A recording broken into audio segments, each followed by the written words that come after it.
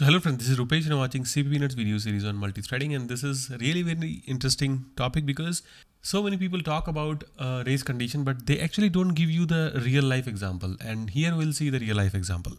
So, and real life example meaning not just the theory part, I will show you the program itself. So let's try to understand like how a variable is getting incremented. Let's say if you have some x is equal to maybe 1 and you want to increment it. And yeah, before going there, I want to explain you race condition with the help of incrementing a variable. So if multiple threads are incrementing the variable, they should end up incrementing the variable properly. Like if you want to increment the count, let's say maybe 1 million times, in that case, there are two threads T1 and T2. And if we have, let's say, some global variable G, initially it is 0. Now both the threads are trying to increment this 1 million times. So the result should be G should be having 2 million, right? Because T1 incremented 1 million time and T2 incremented 1 million time. So basically they are just doing G++, that's it. So result should be 2 million, right? And it is not going to be 2 million. We'll see that and then we'll try to solve it. So let's try to understand what G++ means, because T1 and T2 both will do this G++ only, right? So how this actually happens? So let's break this down. G is equal to G plus 1, right? So what happens when you increment this? Computer will have to increment it by 1, right? So whatever the value is, initially it is 0, right? So 0 will be stored in some register and then the value will be incremented. No, I should not write like this. And then 0 plus 1 will be done and then it will restore back to G. So meaning it will reassign. Okay, so let's assume that these three operations will happen with G is equal to G plus 1 and T1 and T2 both will do this. Let's see where the problem might come. So let's say T1 and T2 both at the same time started executing this G is equal to G plus 1. They both saw, okay, what is the current value? 0. Okay, 0. I'll increment 0 plus 1. Okay. The same is going here also, right? 0 plus 1. Okay, now result is I will assign back, 1 and similarly 1. So the result is still G is equal to 1, whereas it should be actually 2.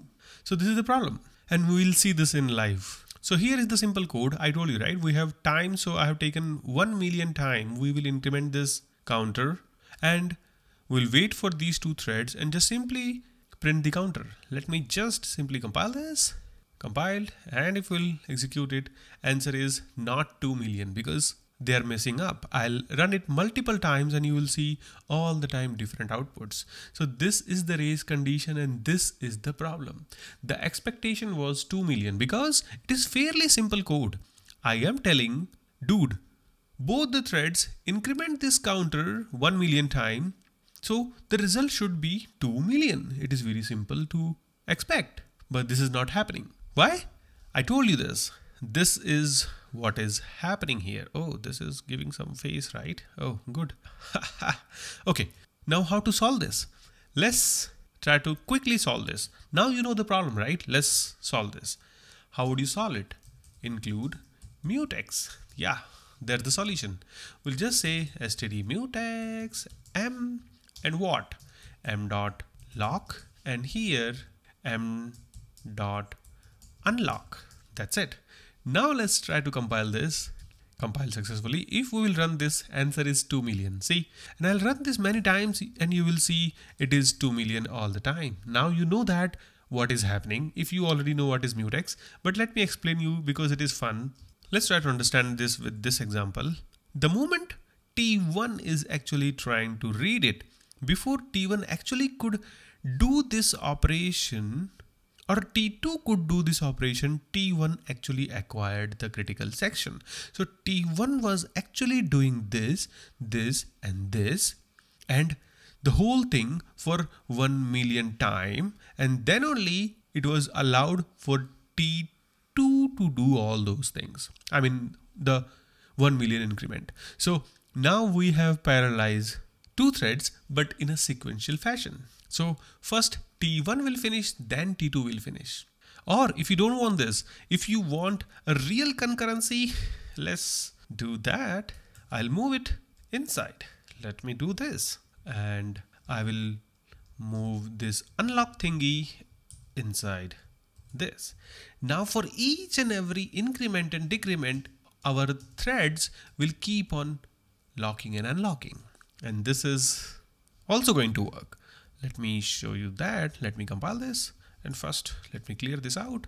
Yeah, it compiled. Now it is running and it is working. See, there is no issue. Now it is actually concurrent counter execution. Otherwise, previously what we did, we allowed only T1 at a time, and T1 was doing entire 1 million application, 1 million increment, and then it was allowed for T2, or vice versa. Whoever wins the race, because it is a race condition, right? And if it was really helpful and you want to help me back, share it with your friends. It will be very helpful for me. I'll see you in the next videos, guys. Bye bye, take care.